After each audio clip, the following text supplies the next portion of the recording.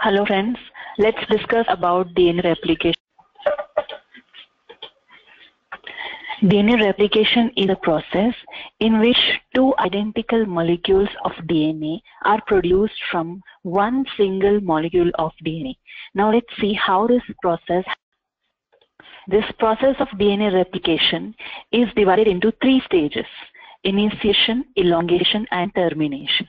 Let us see these. What happens in initiation is, if this is the DNA molecule which has to be replicated, what happens is there will be initiator proteins which will try to identify the region in the DNA molecule that is from which that region is known as origin of replication, and from that region the replication actually starts. So initiator proteins will recognize that origin of replication and bind to that region.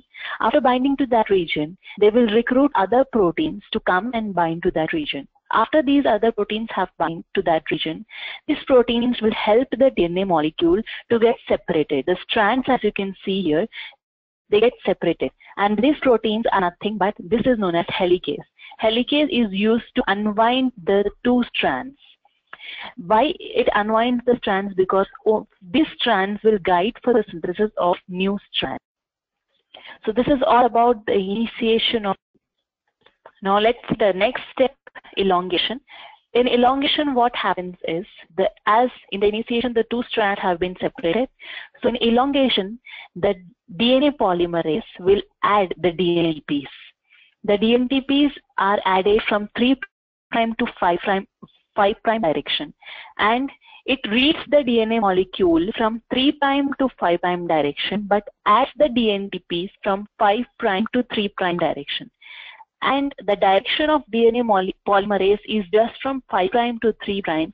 That because of that only, here it will keep on adding continuously. It will keep on adding, but here the direction is reversed, so it won't be adding continuously, whereas the addition of DNTPs will be discontinuously. Now, in order to add the DNTPs, the DNA polymerase needs 3' hydroxyl group. So that 3' hydroxyl group is created by RNA primer.